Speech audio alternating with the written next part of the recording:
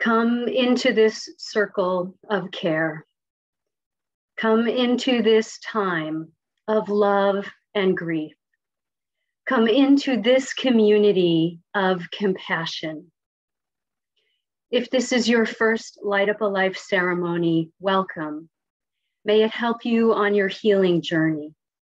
If this is your second or your fourth or your 10th, welcome. May it help you honor your memories.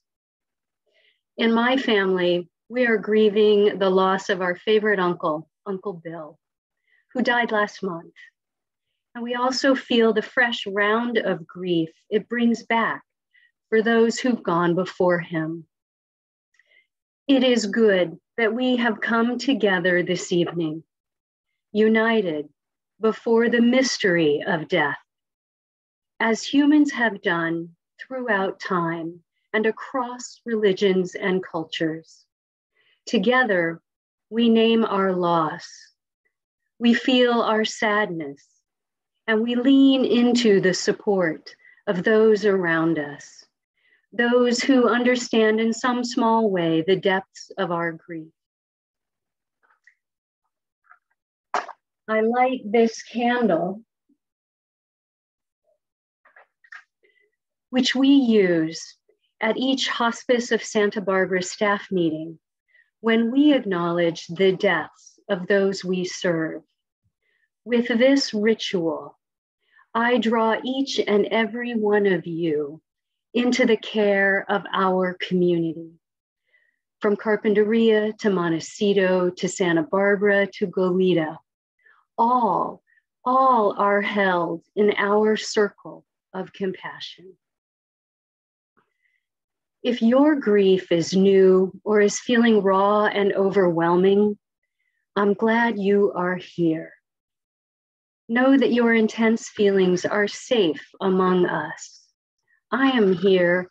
All of us at Hospice of Santa Barbara are here to walk alongside you for as long as it takes. You are not alone. None of us are alone this evening with our grief and our remembrance. I bring you these words from Barbara Peskin.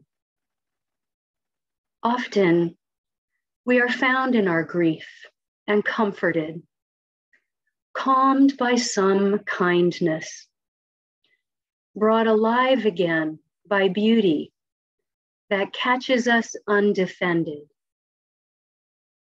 Even when the sun is most thin and far, even when the storm of our despair is at its height, we can get through. We are held in an embrace, invisible but infinite. Small joys and great sorrows pass, and we, with steps uncertain, move with all creation toward wholeness. For we are continually seen, heard, held by life, by love. And part of what brings us here this evening is love. That may sound surprising, yet the truth is we feel this bereft sadness, this loss, precisely because we have loved so deeply.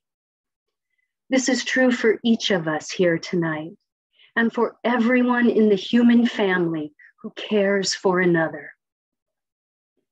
It may not make our own grief easier, yet there can be a comfort in knowing that this burden of loss is shared.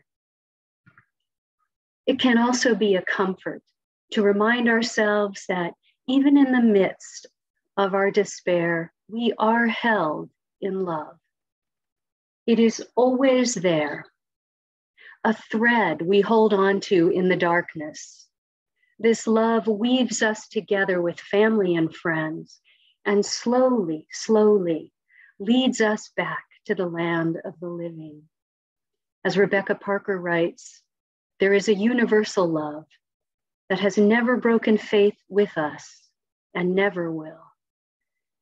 So may that be a comfort. Take it in, rest in that love. It is good to find ways to rest. For the way of grief is long, longer than we want it to be, and full of messy and unpredictable feelings. It is not easy. And it's been made harder by the COVID pandemic. For we're tired, aren't we? Weary beyond words from these nearly 2 years of loss and uncertainty. And each time we think we're through, another variant arises. This exhaustion, it makes carrying the weight of our grief even harder. So I invite us to rest. Rest for this moment tonight.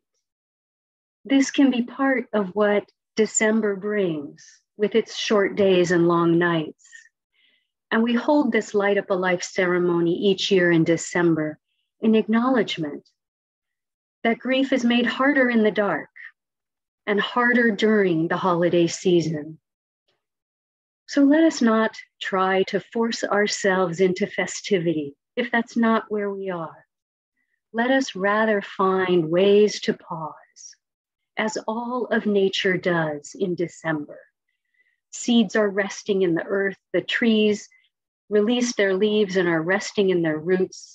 So let us take a breath and rest in the care of this gathered community. And with the pause, we might allow ourselves to be enlivened by some beauty, like the songs that John sang, like the beautiful tree, the laughter of a child, the softness of your pet's fur. Let these and other small bits of beauty in, allow them to bring a bit of comfort. Small things do help, for they remind us that the darkness changes. It lightens bit by bit and day by day. That is the message of hope the winter holidays can bring to us. So many religious traditions have celebrations in the darkest time of the year. And those celebrations center on light. Hanukkah, winter solstice, Christmas, Kwanzaa, all have rituals with candles.